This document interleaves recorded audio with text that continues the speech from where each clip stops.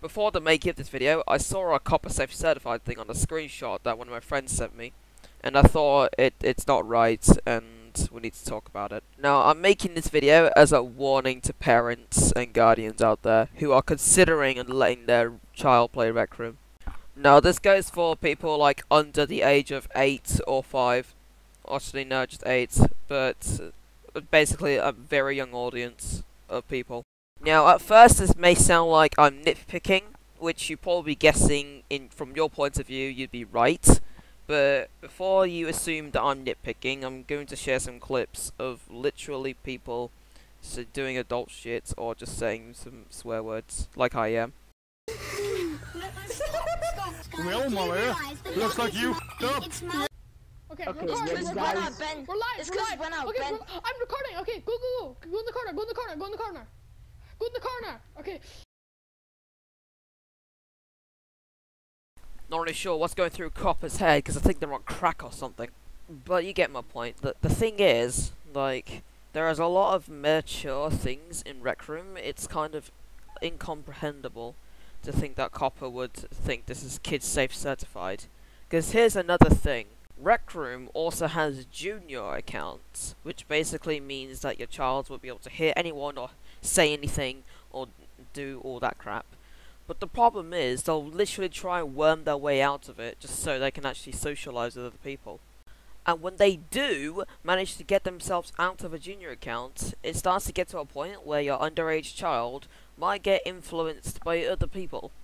I have seen it happen in my own eyes before, same with some Rec Center mods from what I've heard.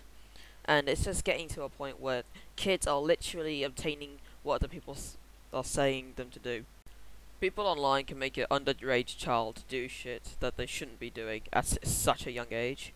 It's a big problem. So, and that's kind of one of the reasons why online safety is important for your little child.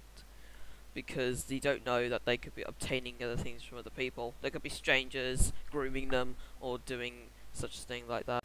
Now, from the times I played Rec Room, I've seen like some very young people, like very young, literally get influenced by other people, telling them to do swear words and all that. Just like I said, like, it's not okay. It's literally just influencing to do shit they shouldn't be doing at such a young age.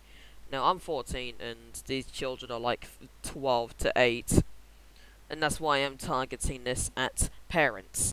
Another thing to keep in mind, these children are like under 5 or 8, literally have no idea what the hell is going on. Like, so they are basically super vulnerable if they are not securely in a junior account. And I'm gonna share another problem that's literally preventing this from being stopped. That's being hairy man legs. You don't know him? Well, he's a Rec Room support member, and he's also a YouTuber who literally doesn't ban all the underage children that he has on his streams. Like, he literally lets them all set off free as if they're just a bunch of chickens in the wild. It's just like that. But whenever it comes to people saying some swear word shit, or perhaps, I don't know, some adults, it's either less time with them, or muting people, or worse, they just block people for not taking criticism. Which is also another thing, by the way, but I'm not going to cover it in this video, because I don't want to get too involved with hairy man legs shit. But here is a clip of hairy man legs with some children during the release of Rec Room on Xbox. Boom, I'm gonna drop a cake. You guys ready? This is Delicious. this is Whoa!